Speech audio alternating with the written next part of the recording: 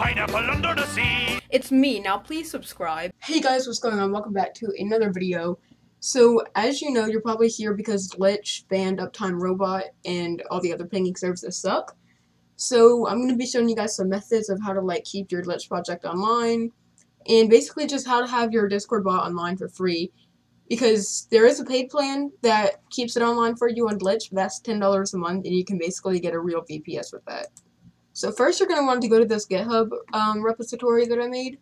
It's github.com/whys/glitch24/7. I'll leave it in the description below. You'll come across this page. It basically has all the information, but I'll just go over it in this video.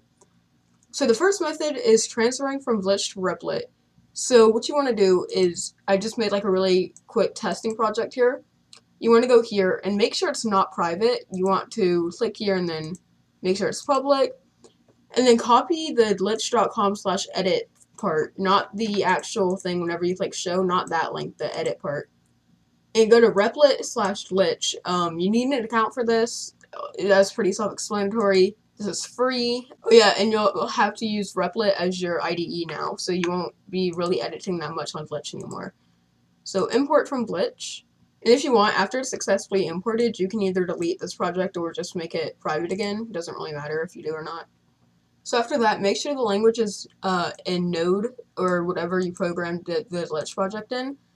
And Replit supports basically every programming language. It's not just locked to JavaScript like Glitch or HTML. Configure the run button. That's pretty good. Just type npm start if it's not already there. Click done. And then you can click this run button at top. It's going to install all the packages. Once you're done there, it should go ahead and pop up. And this is, you can do a custom URL too if you want. It's just like Glitch. And there's your web page or your bot, whatever you were hosting, and it'll stay online 24/7 now, and you can just use Replit to edit it now. So if I wanted to, instead of sending the index file, if I just wanted to send so if I just wanted to send boy, it doesn't automatically update like Glitch. So you have to click the stop button and then click run again. And then you'll see it's updated. So that's pretty cool. Very simple, very easy, very nice. I forgot to say one thing. Replit does support UptimeRobot, and as you can see from on screen right now, they don't have any plans to stop supporting UptimeRobot. You can use Replit now, and it's just like Glitch. UptimeRobot works on it. You have nothing to worry about. Next up is the method that actually is using Replit as like a middleman between UptimeRobot and your project.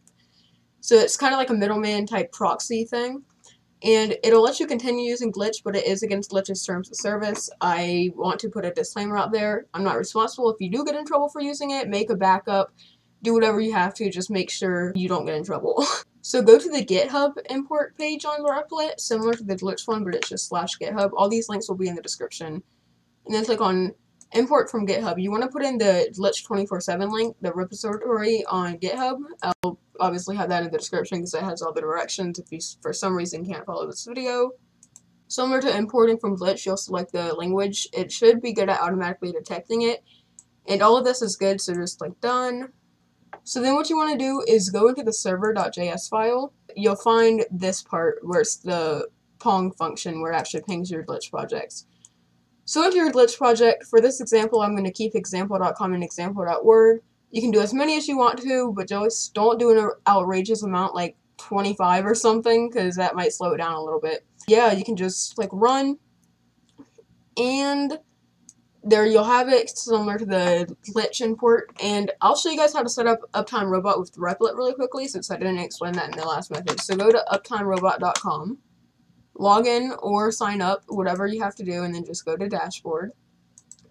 And then click add a new monitor and select HTTPS. Do not select ping because that's going to mess it up. Enter a keyword name. Nobody else will see this but you, so that way you actually know what it is. So I'll just say replit testing. And just select this and Control C or right click and copy, you know the deal. Paste that in there. If you want an alert contact, you can, but I'm not going to. And create monitor. You can close that, and it'll say 0% for the first couple of minutes, but then it'll load and it'll eventually be up to 100 like all of these are. So yeah, that's basically it. After you have everything, you can just close out of it, and it'll be online 24/7. Make sure you check Replit every now and then just to make sure your bot is actually doing okay. And I mean, yeah, I guess that's pretty much it. Replit is just like Glitch, but better, so you can host more than Discord bots on here. It's completely free. And yeah, I'll see you guys in the next one. Toodly-doo!